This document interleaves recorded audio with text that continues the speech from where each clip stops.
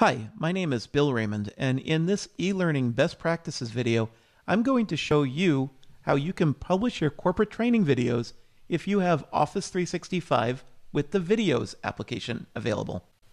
Since I'm going to be showing you how to use Office 365 to upload your video, it probably goes without saying, but I'll state it anyway.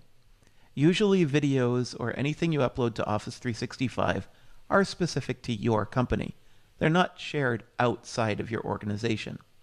There are certainly ways to do that. However, I'm going to assume that your video is an internal corporate training video. Now, before you can go and upload that video to Office 365, you need to produce the video. You can see here I'm inside of Camtasia. This is a popular training product that records my screen. You can see I have a number of videos that I created, and I stitched them all together to form one video.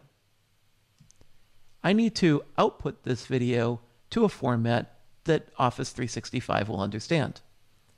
The most common format is called MP4. Depending on what version of Camtasia you're using, you might be exporting via the File menu or the Share menu. Here, I'm going to choose the Share menu, and I'll choose Local File. And what I'll do is choose an MP4 file and then export it.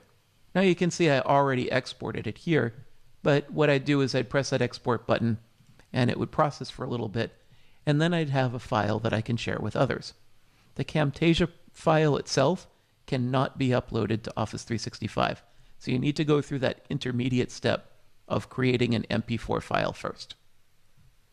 Now that our videos are saved, we can upload them to Office 365. Now there's a number of ways we can do this. We can certainly put these files on what's called OneDrive, but really those are files that are for you. You can share those files with other people in your organization, but really it's just a way to share a file kind of like Dropbox or Box.com. Another way to do this is to create a SharePoint site with all of the videos. However, SharePoint doesn't really have what's called a video streaming service, meaning when you click on the video, it's going to kind of want you to download it to your computer to watch it. There's another way that you can do this with Office 365 if you have this capability. And when I say that, there's certain versions of Office 365 that may not have the video feature.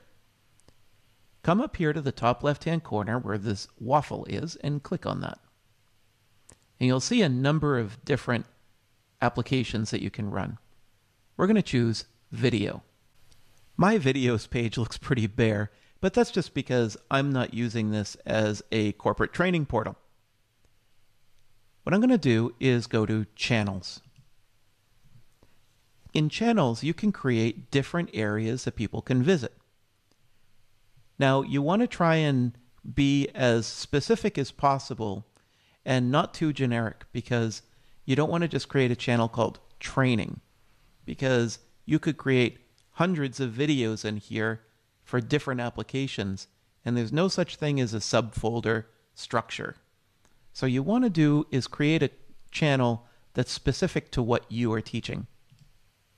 I'll go ahead and choose New Channel, and I'm going to call this TechGenics Training Tutorials. I can even pick a color and then go ahead and click Create. Great, now that the site is created, we're going to upload our videos. And I'll click Select.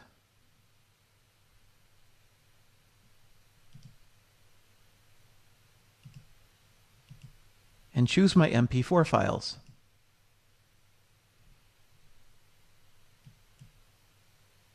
Each one of the files will upload, but during that time you can go ahead and modify the titles for them.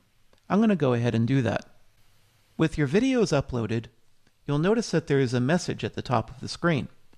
It says it will take some time to process the videos and you'll receive an email. So just because your videos are uploaded does not necessarily mean that they're ready to be viewed. If we take a look at how I named these videos, you'll see the titles have short names, short titles. And I do that because the preview for the video is going to be a lot like YouTube. So there's going to be a limited amount of space for the title. So the formal title for this first one, for example, is eLearning Best Practices, the desktop. I shrunk it down to eLearning, the desktop. This way it will be visible by the users. Also, in the description area, I went ahead and just typed a description. You can be as descriptive as you want, because at that point, the user's going to click on the video and they'll see the full description there. I clicked on the Channels tab at the top of the page. You can see we have our new training tutorials area, so I'll click on that. Now let's talk a little bit about this page. What you can see are 3 videos that have been uploaded. Now I actually uploaded more than 3 videos. They're not displaying because these are the trending videos. Now at first what's going to happen is Office 365 is going to take a guess at what the trending videos are.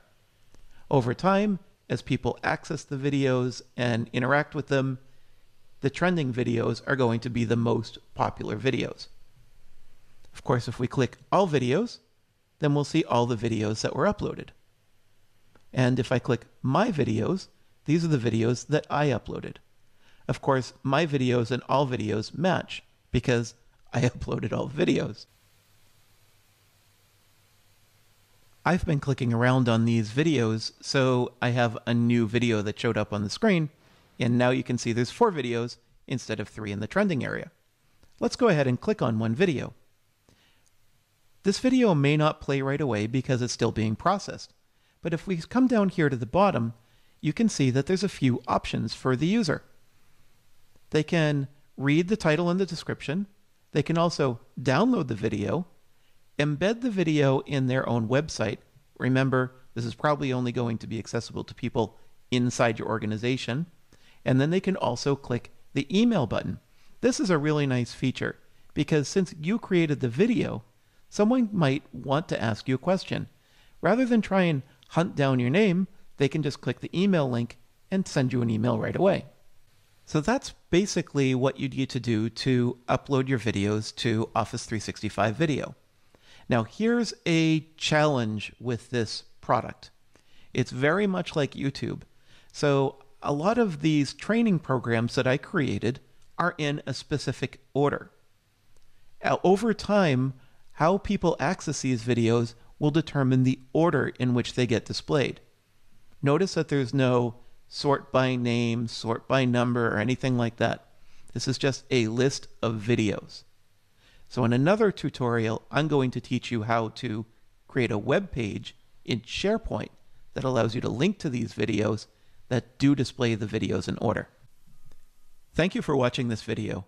We would really appreciate it if you press the like button. If you have any comments, please feel free to use the comment section.